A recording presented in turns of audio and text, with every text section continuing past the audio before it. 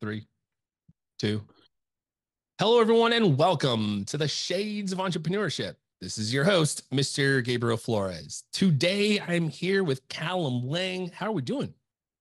I'm very good, thanks. I'm really looking forward to this. Yes, this is going to be a fun conversation. So Callum is the CEO over at Progressive Partnerships, a co-founder and CEO of MBH Corporation, PLC. It's actually a company that acquires small businesses around the globe. So very, very unique what you're doing. But before we get into all that, Callum, go ahead and introduce yourself. I've been an entrepreneur for 25 years now. Written a few books about the journey, and really been doing all sorts of things. Started off in recruitment at the height of the dot-com boom. And then the last 10 years, I've really been focused on helping what I think is kind of a neglected part of the economy, which is the small businesses that aren't startups, but they're not big companies yet. They're 50% of the economy. But it's almost impossible to connect those businesses with the capital markets or sophisticated investors. There's no financial product for the biggest part of the economy, which is a bit strange. I've spent the last 10 years grouping together small companies, taking them public so that they can get access to that capital, and investors can get exposure to small businesses, but without the risk of an individual company. And then in the last couple of years, one of the, I guess, perks or benefits of doing what I was doing was I got to sit on a lot of public boards. I got to advise a lot of boards. And I realized that the board system is quite flawed, and that it's a very exclusive environment. If you don't look the right way, if you haven't been to the right schools, know the right people, you just don't get the opportunities. And so a lot of talent was being overlooked, and a lot of people that were getting board seats that probably shouldn't have had board seats. And so a couple of years ago, I set up a company, Veblen Director Program, to help women, minorities, and first timers to get their first board seat. And we've helped, in the last year alone, we've helped over 200 people get over 300 board seats, their first board seat. So that's fun, and it's something I think all entrepreneurs should sit on other people's boards. I think it's a great learning experience, and B, should have their own boards much earlier in their journey. And so I talk about how they can go about that. It doesn't need to cost you a lot of money. It doesn't need to cost you any money, but it can be incredibly pivotal in your entrepreneur journey. That's kind of me in a nutshell. I also help people around capital raising and that side of things as well, just by virtue of spending so much time in that space.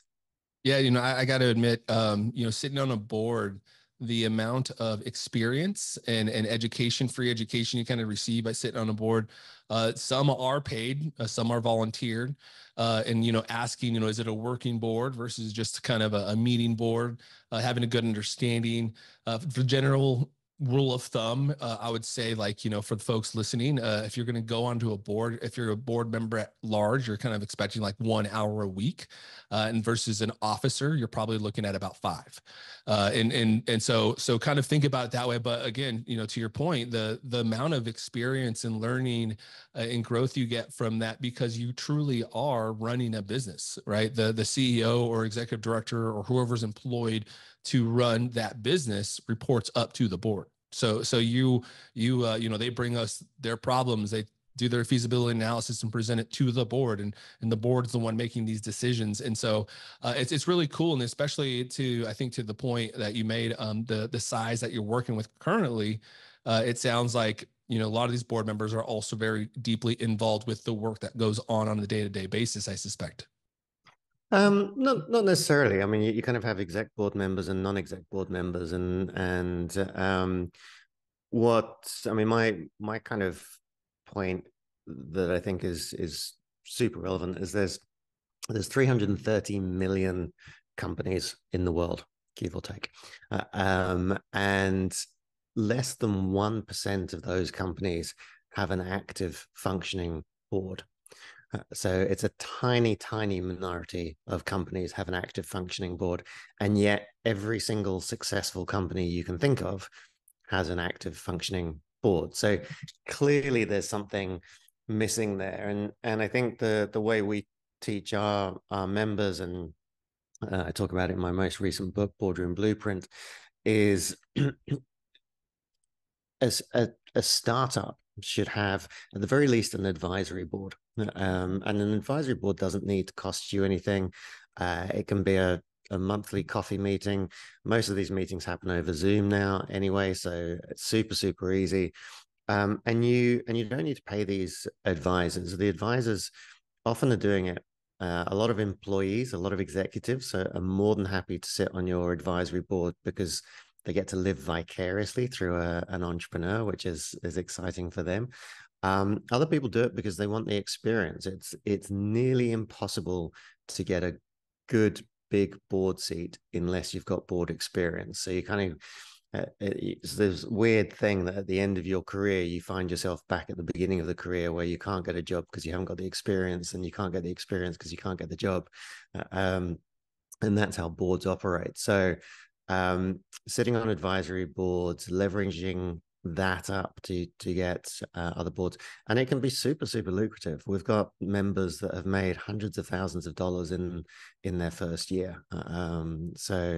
There's lots of ways you can. People tend to think about the salary. The salary is only one way of monetizing a board seat. So yeah, I think they're a massively overlooked and under talked about area of entrepreneurship, and the reason is that they've been very exclusive and very mysterious for over 100 years. I mean, in big companies, everything grinds to a halt when the board comes in. We've got to get the reports ready for the board, drop everything.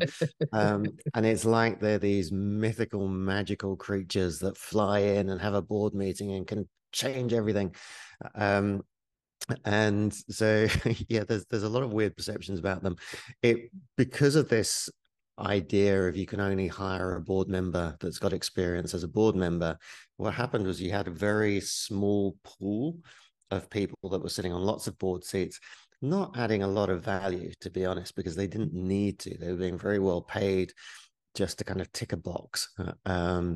And what's nice now is that the mood has changed. Investors that used to be the ones that would say, we only want people with experience, and now, after the global financial crisis, saying, no, we need fresh ideas on the board. We don't want groupthink. We want people that will challenge what's going on and ask the hard questions. And that means in a corporate environment, we want an entrepreneur. If it's full of old people, we want a younger person. If it's all males, we want gender diversity in there. So fortunately, there is a little bit more pressure to change, but equally, as you probably know, managing a small committee or a small board is a very difficult thing. And the reason why, even with all this shareholder pressure, there's been so little change, so little diversity added to boards, is that the risk for a public board, especially, of hiring somebody that turns out to not be good is incredibly high. If you hire customer service staff and they're no good, you fire them and hire someone else. If you hire a board member and they're no good or they're actively disruptive, if you fire them, the whole board looks incompetent and your share price plummets. If you retain them and put up with them, the average tenure of a board member is 9 years. That's a long time to put up with someone that's disrupting meetings. So consequently, boards have stuck with, well, we'll only hire what we know. And so you need to kind of get around that. You need to build the relationships and build the trust before they will make the logical step to diversity. But all of this creates opportunity for entrepreneurs, which is great. Yeah, one of the things you mentioned during that time is you mentioned one of the books you wrote. Now, folks, I got to apologize. I think at the beginning of this conversation, I mentioned that you were the CEO of Progressive Partnerships, but that's actually a book you wrote, another book. So tell us about all these books. Some people call me author, some people call me CEO. Yeah, so look, it's really, I guess, followed my path. So the first book I wrote, which was nearly a decade ago, was called Progressive Partnerships. And it was really about how I had learned to scale small businesses and startups through partnerships. I had to. I had nothing else. I didn't have any resources. And so I had to use other people's resources. And I learned through trial and error the best way to create partnerships and grow to very, very successful businesses through leveraging and helping other people get what they want. And so that book, Progressive Partnership, by the way, if you go to callumlaing.com, all of my books are free. You just download, you can download them from there. I think Bezos has enough money without selling more of my books. There you go. So yeah, that's very much about that. I then co-authored a book with my business partner Jeremy Harbour called Agglomerate, which was about this idea of solving a problem for small businesses by grouping them together and taking them public. And then I then spent quite a lot of time speaking to investors and in the public markets, obviously. And so I wrote a book called Entrepreneurial Investor, or Entrepreneurial Investing, which is really about how investors can benefit from this huge pool of talent that hasn't had an influx of capital, and so is it's an undervalued asset. And I give the example of REITs, for example, which you're in the US. REITs are very popular in the US. REITs was something that Congress came up with in, I think it was the 50s. And it basically, they said, look, all the money is being made on these big commercial projects and big commercial property developments. And mum and pop investors can't get access to them. So what we need to do, they're too big, they're too illiquid. So we'll create REITs, which is a way of, in today's world, we'll call it tokenization of these big assets, but allow people to trade little bits of them. And it took a few years to take off, but that became, because you brought liquidity to an illiquid asset, what happened was that became a $7 trillion industry over the next few decades. Now, if you look at small business is 50% of the economy, 90% of private sector employment. Yet, if you're a sophisticated investor, it's too risky. It's too risky and it's too illiquid. You cannot get your money back out. Like every entrepreneur will tell you they're going to exit in 3 to 5 years. It's a line we were taught at birth, but it doesn't mean anything because there's just not many exits out there. It's very difficult to do, and investors know that, and so it's very risky to invest in a small business. And so entrepreneurial investing was really about understanding that opportunity and that mismatch and how you leverage it. And then, yes, my last book was called Boardroom Blueprint, and it was really what I'd identified, which is once you're on the inside of these boardrooms, can be incredibly lucrative, incredibly rewarding. The contacts you make, the opportunities you get exposure to, but you need to know how to get in, and you can't go in the front door. There's got to be a back door, and so. One of the public companies that I was involved in, we created an apprentice program to young people, disabled people, minorities, let them get experience of sitting on the board. There was no risk for us. We didn't pay them. We didn't give them votes, but we were able to learn from them. They were able to learn from us and get that much needed board experience, which could then let them go. Now they had the contacts, now they had the experience, they could go and start their board careers. And that's really what kind of started the Veblen Director Program, and the Boardroom Blueprint book is about my experiences, but also sharing many experiences of our clients who have gone on and done incredible things. They get offered much better board seats than I do now. It's very frustrating. And folks, I got to tell you, it's interesting. Now, first, one kind of just a definition for you folks. The we're talking about is the real estate investment trust. So it's essentially, you can invest in real estate, but multiple homes, kind of like just like a ETF, right? That you'd probably see in the stock exchange, very similar to that.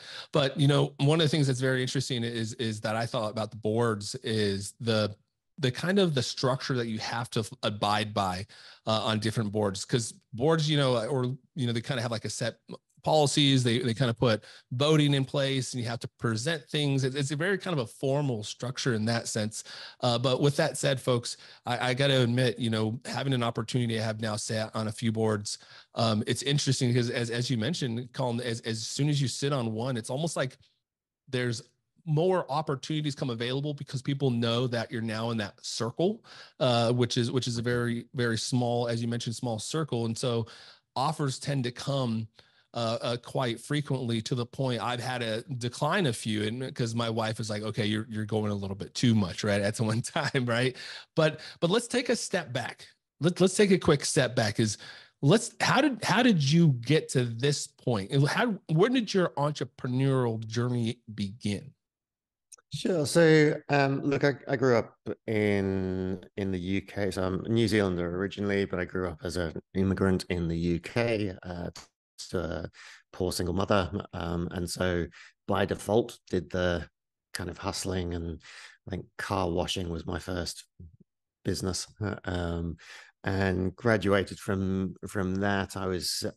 I had one of the first Ben and Jerry's ice cream recipe books in the UK in probably the late 80s, early 90s. And I used that to make and sell homemade ice cream to bars and restaurants around my local town. Probably breaking lots of F&B rules, but that was good. And yeah, kind of just went from there. I think my first grown-up business. So I did a degree in business and computing, never quite finished it because the dot-com boom had taken off, and I was offered a position at a very big one of the biggest internet companies in the world. And I was never particularly good technically. I just didn't have that attention to detail. Any person in the that could articulate what was happening to managers and to customers, and turned out that was a very valuable skill. So even though I broke things, I could then explain what that meant, whereas my colleagues, who were awesome coders, would just grunt. And so I got kind of promoted very quickly up the ranks, and I started being headhunted. It was a time when there was far more need for technical skills than there was technical people. The internet protocol was a brand new thing. And I couldn't, I was early 20s, being paid way too much money and being offered insane salaries. And I couldn't work out why these recruiters would fly to Amsterdam, where I was at the time, take me out for massive meals, and spend all this money. And I was thinking, why are they doing this just to get me a job? It's very kind of them. And then I understood their model, and a lot of it at the time, it was day rates and huge money. And I realized that they were, once they'd done the deal, they were getting 20% on top of everything that I made for the 6-month contract. So I did all the work. They just kept getting paid over and over again. And I thought, well, that's a good game. And because I was in the middle of all of that, I knew all the IP engineers. I knew all the telcos that needed them. So me and a business partner set up our own recruitment company, basically solving that need. And yeah, that was really kind of my first grown-up business experience. And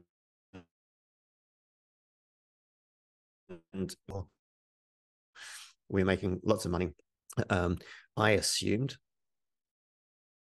that it was because of my natural talent and good looks. And then the dot-com bubble burst. And suddenly all these telcos stopped hiring.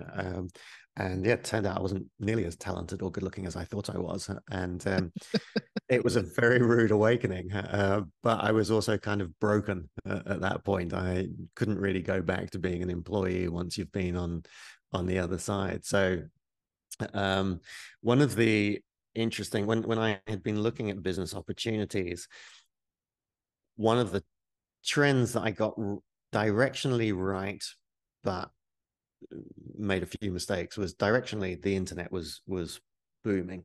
I hadn't realized we were in such a bubble, but directionally it was right. It was just took a few years correction. The other mega trend that was I thought was quite interesting was, and this is way back in the late 90s, it was people were talking about there was the largest transfer of wealth in the history of mankind from West back to the East. And I say back to because China had done that sort of a few hundred years earlier. And so you remember kind of the Asian tigers and the crisis in the 90s and stuff. And as a young entrepreneur, I thought, well, hang about, if there's trillions of dollars going from West to East, surely it makes more sense to be on the receiving end of that game rather than the giving end. Yeah, fair enough. And so I said to my then girlfriend, now wife, look, I can get work anywhere. She's a primary school teacher. I said, look, find something in Asia and let's go and do that for a few years. And she got a great job offer in Bangkok in Thailand. And so, yeah, we went over there and that was an incredible time. We ended up spending 9 years in Thailand, and it was, again, as an immigrant, but also an immigrant that didn't know anyone, didn't know the language.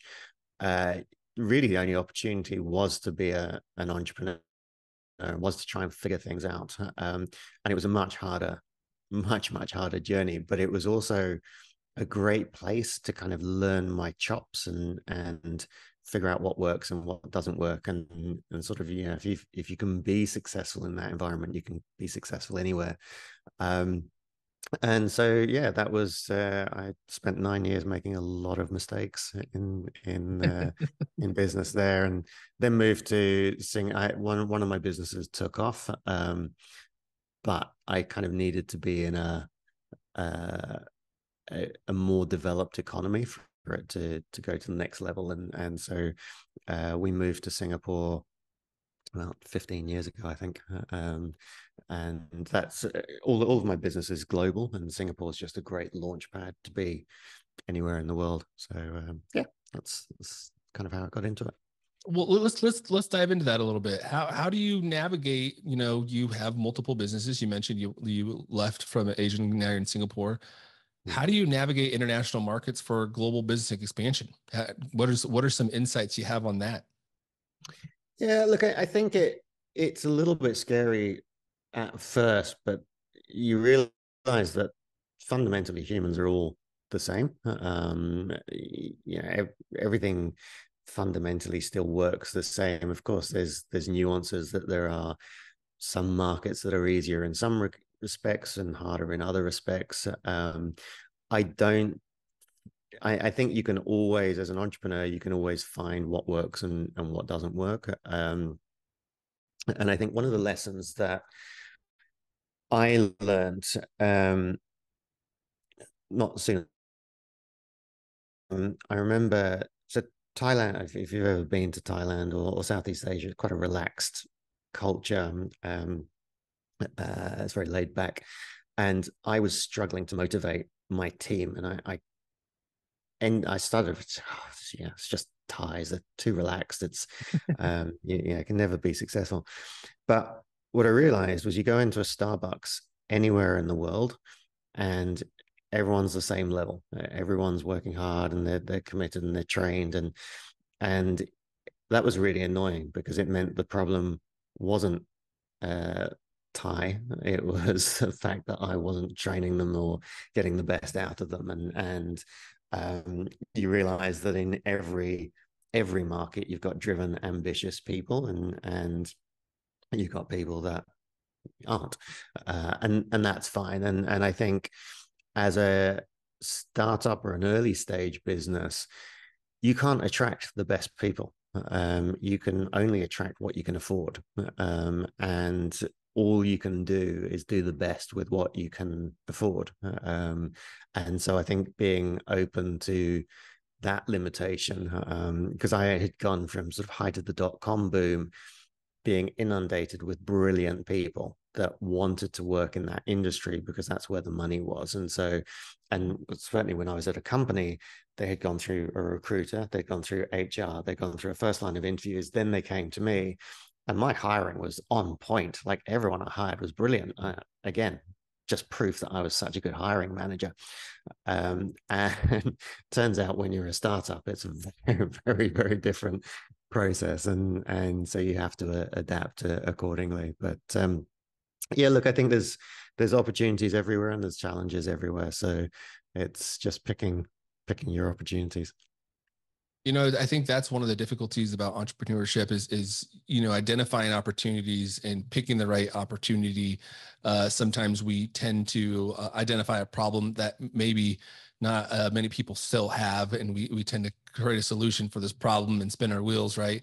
And with that said, I think one thing you mentioned is you had a partner kind of creating this business, and you've been expanding.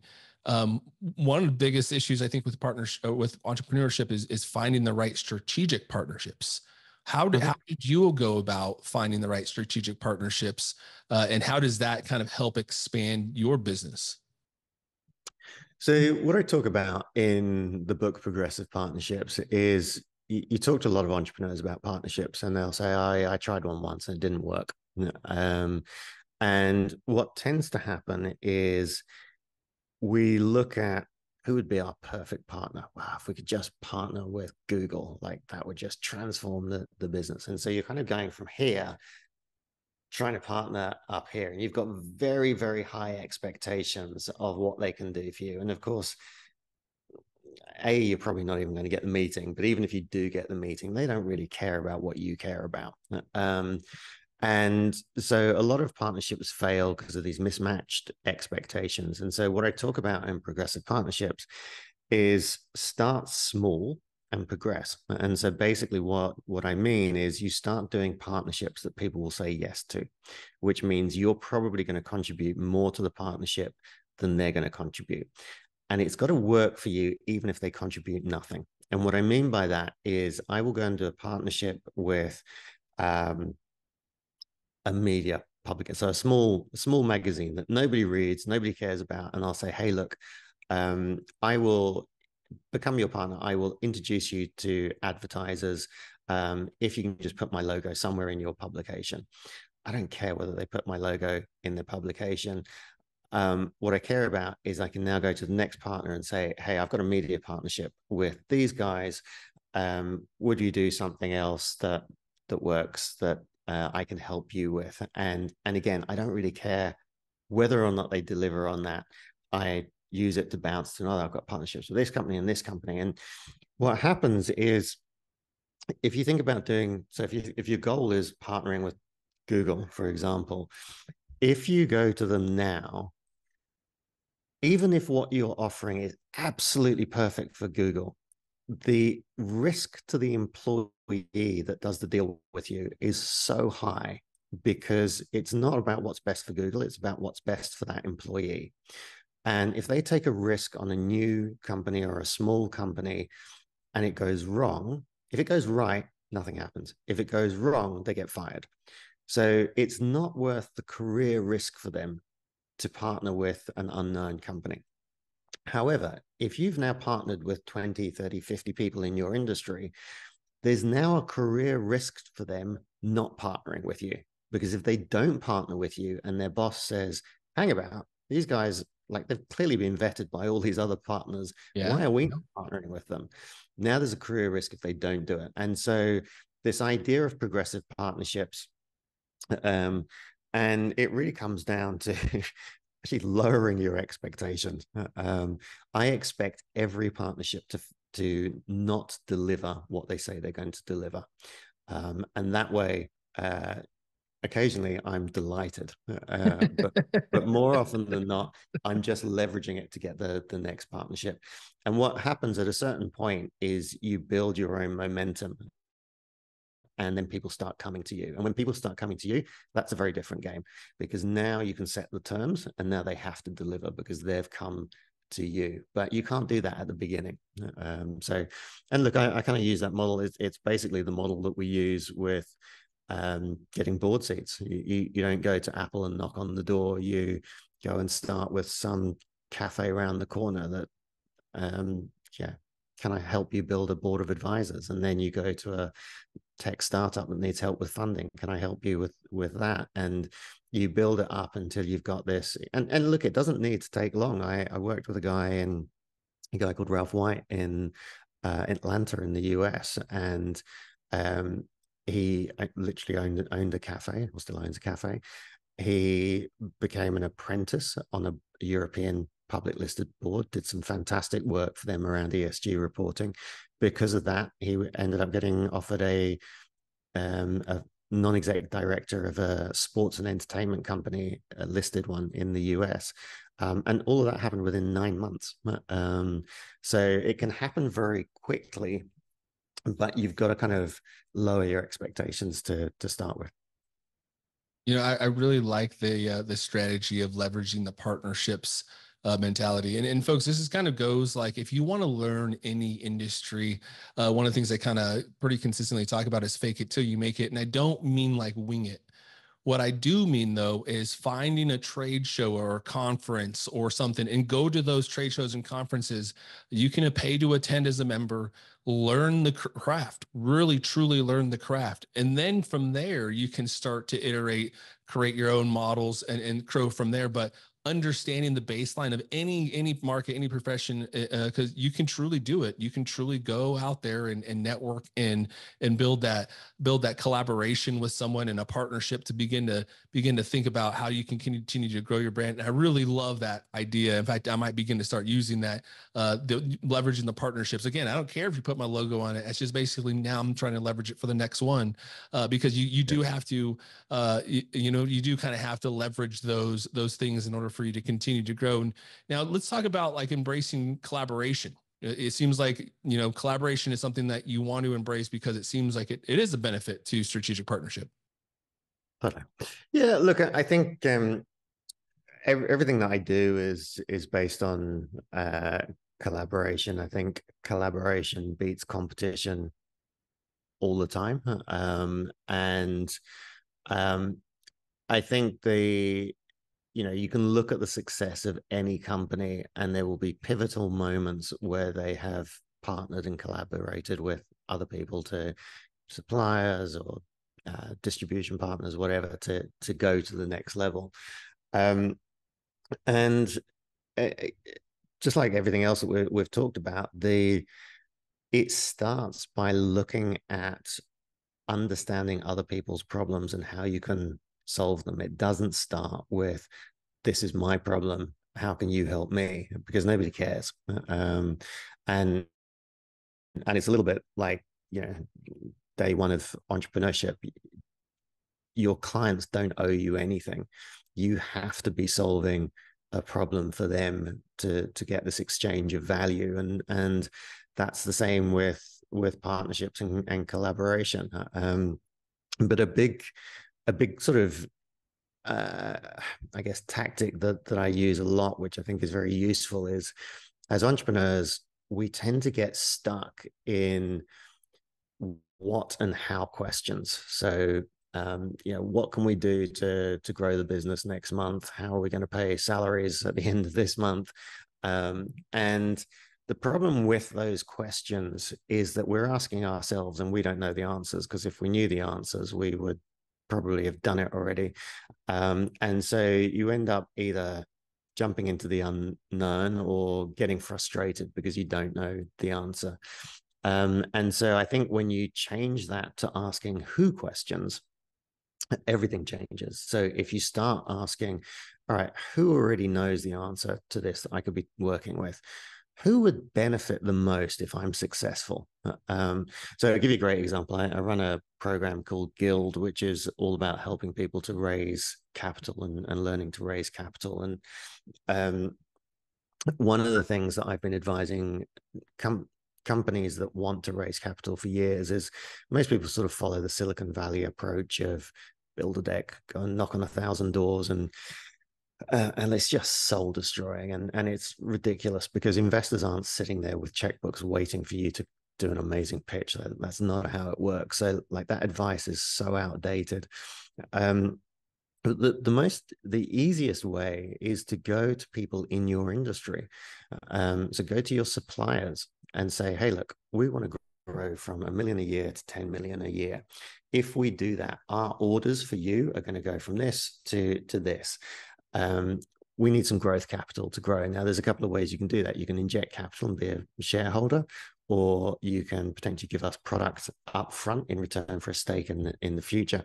And it's much, much easier to do that because they already understand the opportunity. Whereas if you go to venture capital, you're going to get stuck in front of some intern who's only been taught one question, which is, what's your USP? And they don't understand the industry. They don't understand what you're trying to do.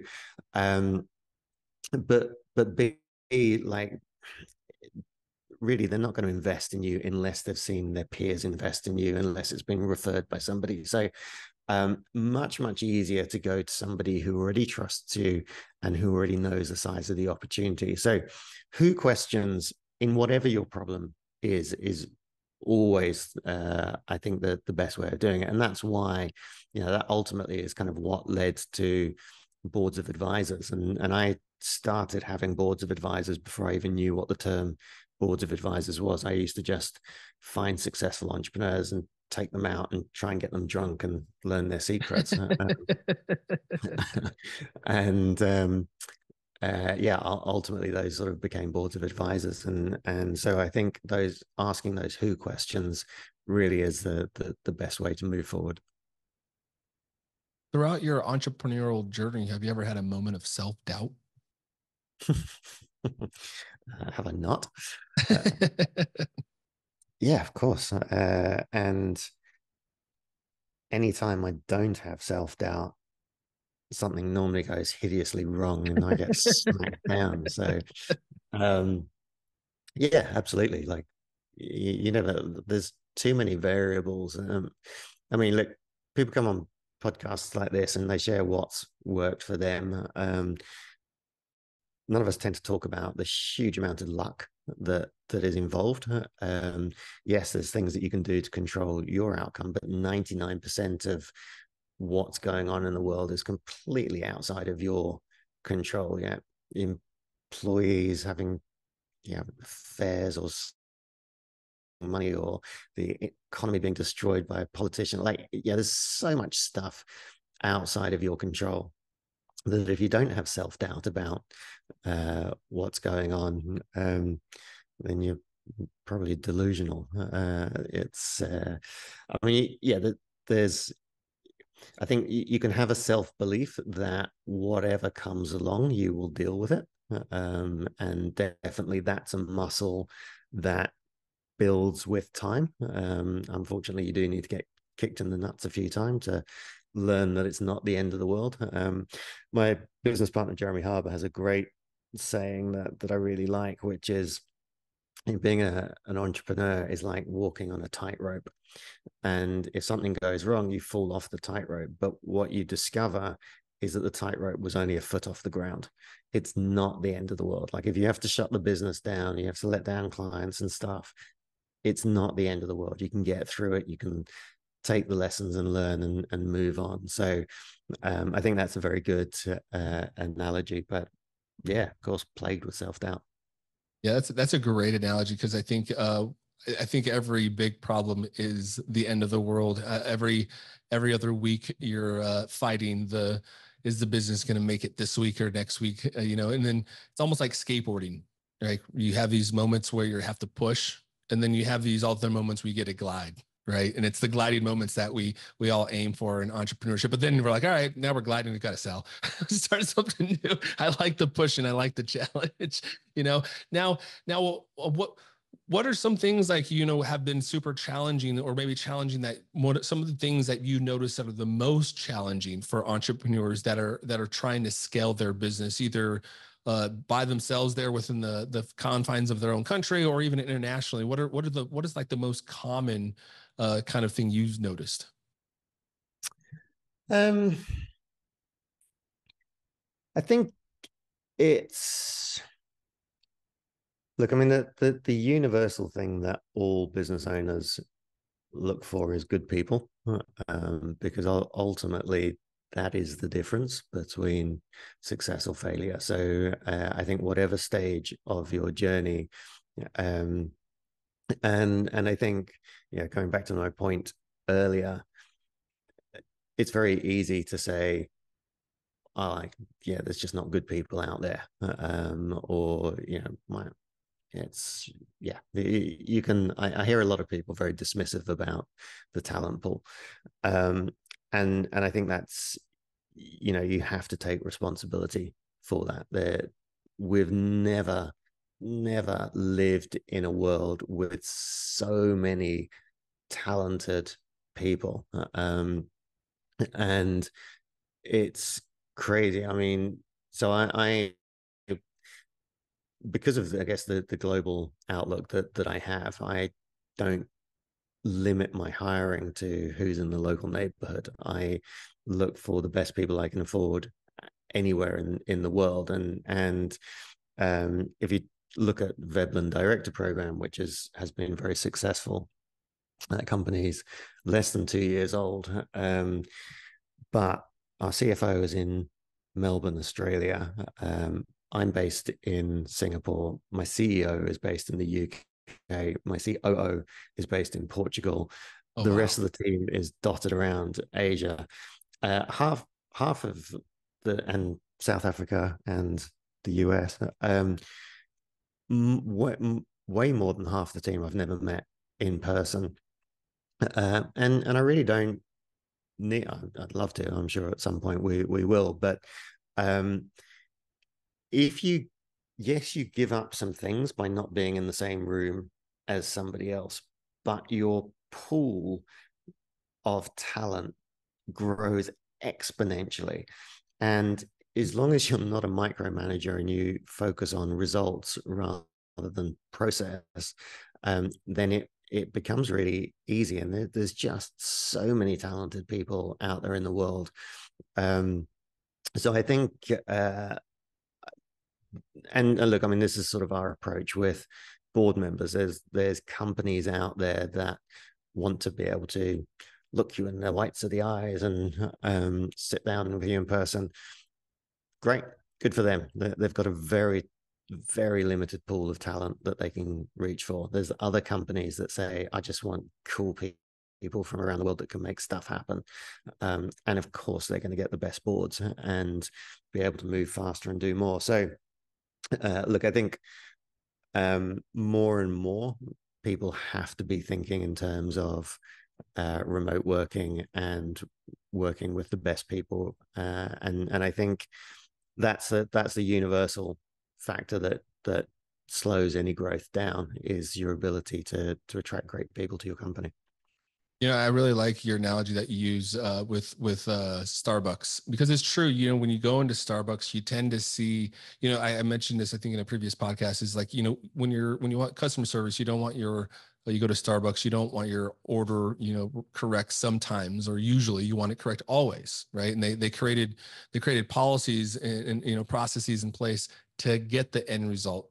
That's all they care about, is the end result. They want it to be a standardized result. In fact, folks that may not know this, Steve, the Howard Schwartz that started Starbucks, he actually got this idea from going out of the country and actually seeing these cafes in Europe and wanting to bring that same type of feel to the United States. So I think that goes back to Colin's point, going outside of your own country and thinking outside of the box is it's a very good way to not only inspire and create new ideas within yourself, but you can find some phenomenal talent out there. It's truly a remarkable. So, start to think about that as well when you begin to look at growth. Now, what advice would you give to an aspiring entrepreneur?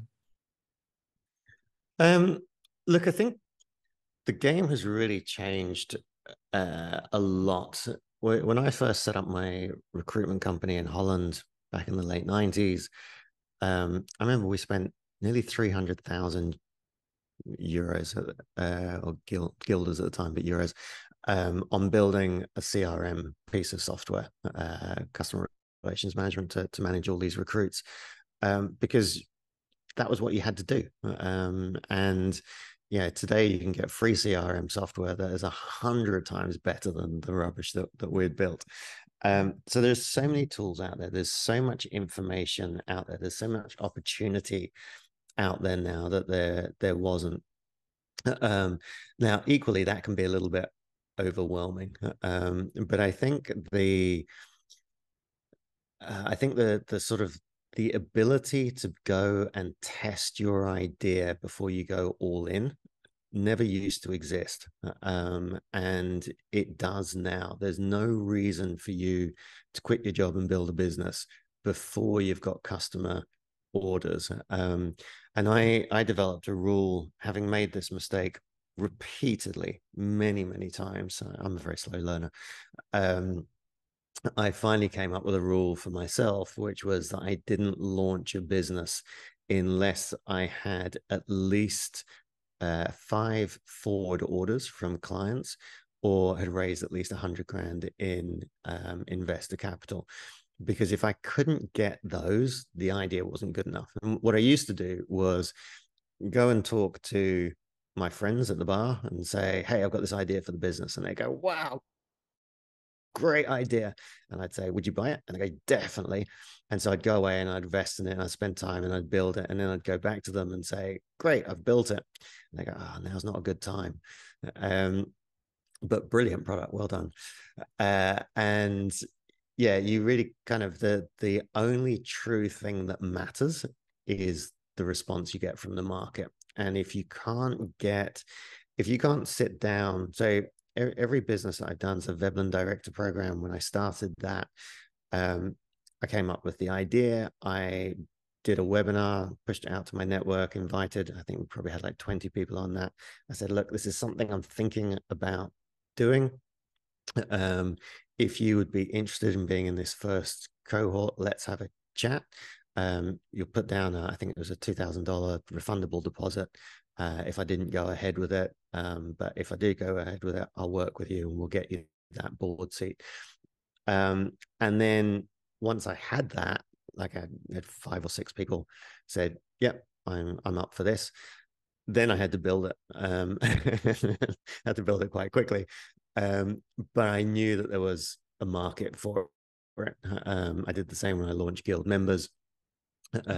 And that's a much easier place to be building things, rather than what I see a lot of people do is build it and then you just keep adding value and go, and somebody says, well, yeah, but if it was just in blue, and you go, oh, I'll make a blue one. And you're just constantly running around, as opposed to focusing on having the hard conversations, which is, will you give me money for this?